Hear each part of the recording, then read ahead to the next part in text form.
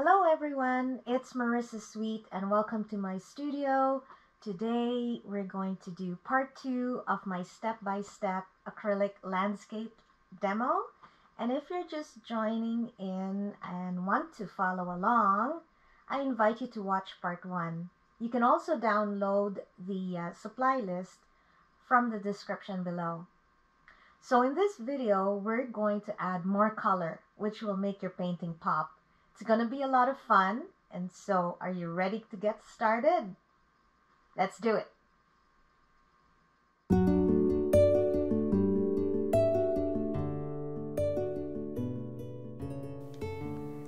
So let's add some color now. We have raw sienna, Naples yellow hue, cadmium yellow medium hue, and cerulean blue. Then we'll add regular gel to double the volume. We'll mix well and we'll start painting. Now don't forget to clean your palette knife when you're mixing your paints, because then you'll get a mix like what I've done there. Luckily I'm doing a landscape and I will need some greens, but always try to clean your palette knife. So here I am going to add yellows to the foliage in the background where I feel it needs to have that warm glow. I started with cadmium yellow, and I'm going to just alternate between the other yellows that I have on my palette. This one is raw sienna.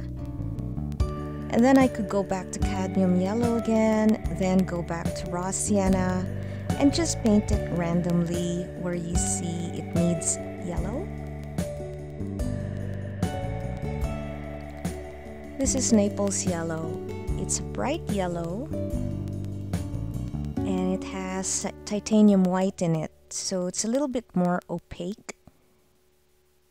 So I like adding that here and there and then going back again into the yellows.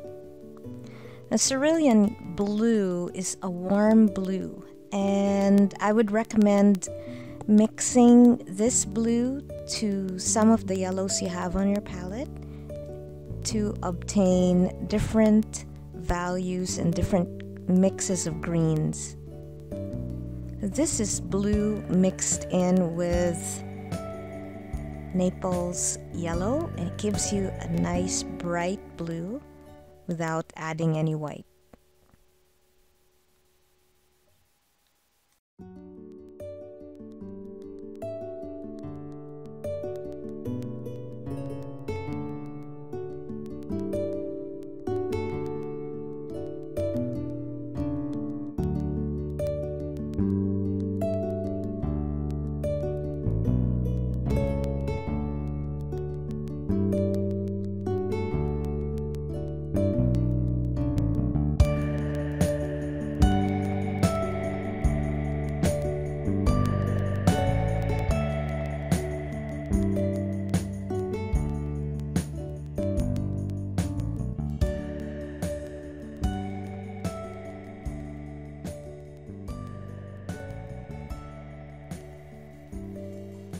So I really recommend getting professional line paints.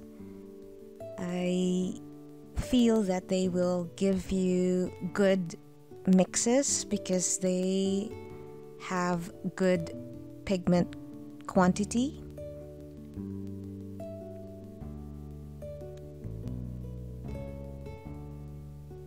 And my favorite brands are Golden, M. Graham, Tri Art, and Liquitex.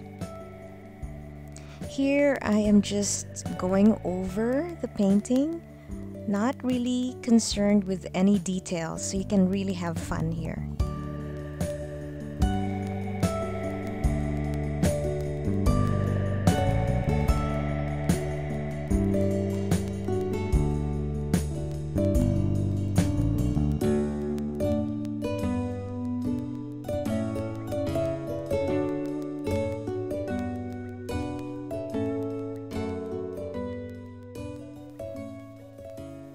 there's a lot of back and forth between layering of colors.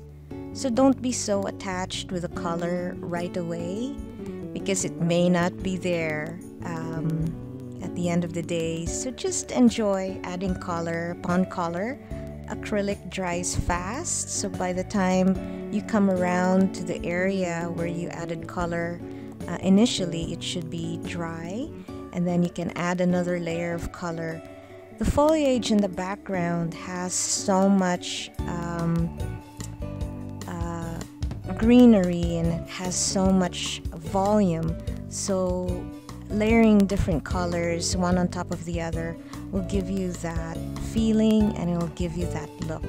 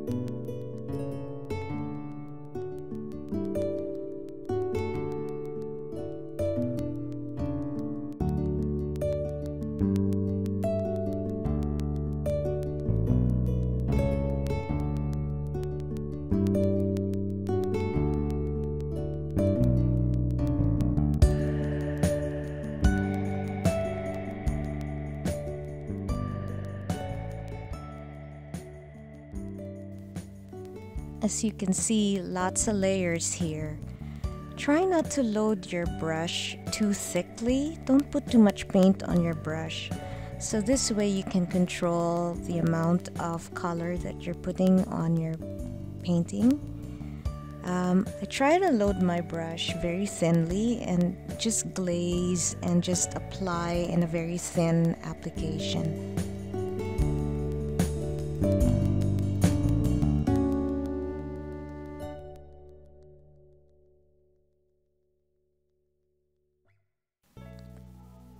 So I'm going to make some black here with a blend of ultramarine blue and burnt sienna, 1:1 ratio. It's my favorite blue-black mix. And then Titan Buff is right beside it. It's a very, very beautiful neutral color. And then adding regular gel to double the amount.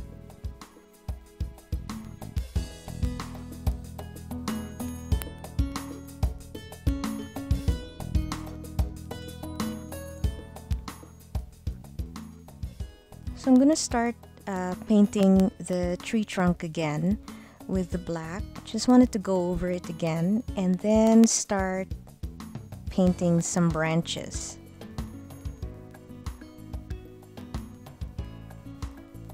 I like loading my brush with a little bit of retarder as I'm painting the branches because it allows me to load my brush very thinly, but because of the retarder it doesn't dry out as I pull my line out. So I just like how the retarder gives me that smooth application of paint.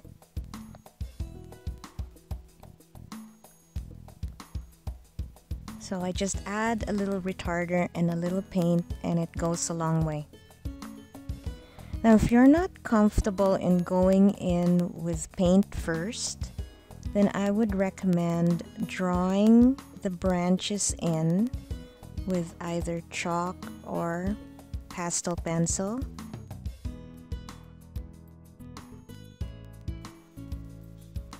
The pastel pencil will give you a guide, and so you can see the overall composition of your tree before you commit to putting your paint, and it will just give you a nice outline to follow. It'll make life easier. Don't want to stress you guys out. I want you to enjoy, and that will just help give you an overall look of your painting.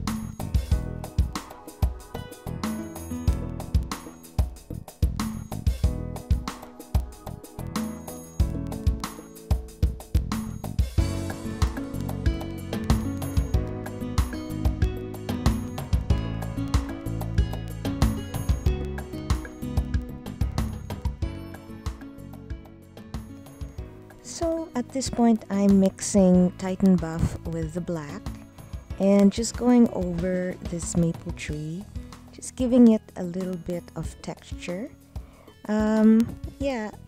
Brush strokes could just be following the tree trunk, but adding that horizontal line just gives it a little bit of a break, and it gives it a really nice look of bark.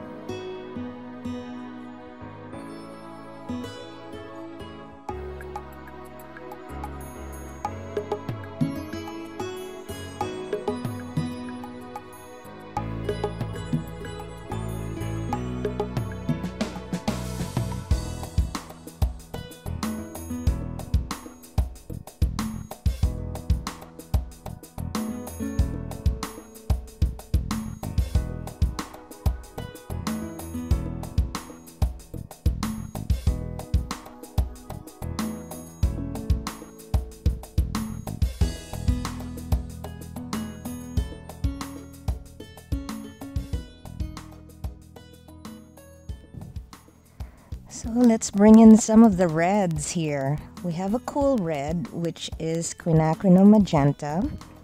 And we also have Cadmium Red Medium, which is a warm red.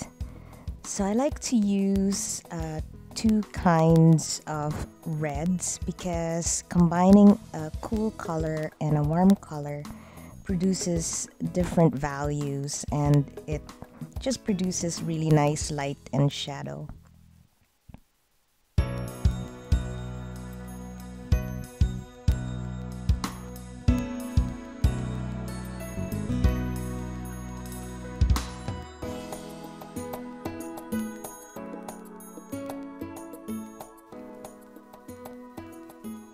I started off with Quinacridone Magenta.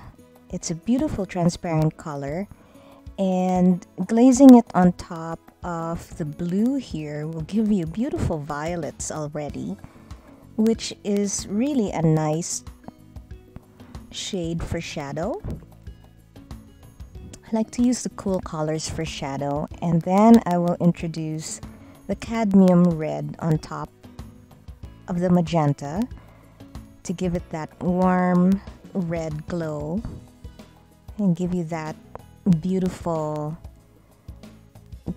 orange glow where the sun hits all these beautiful maple leaves.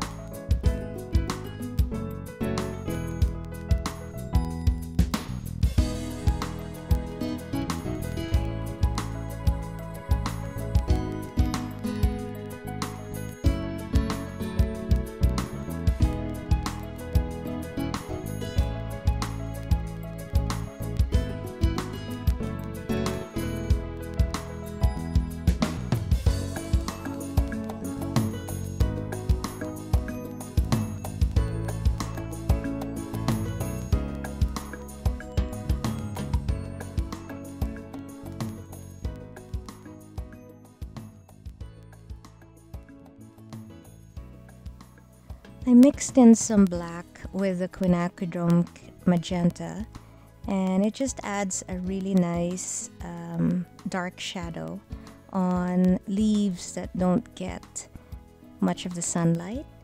So it's nice to have a little bit of some shadow and darkness in a landscape.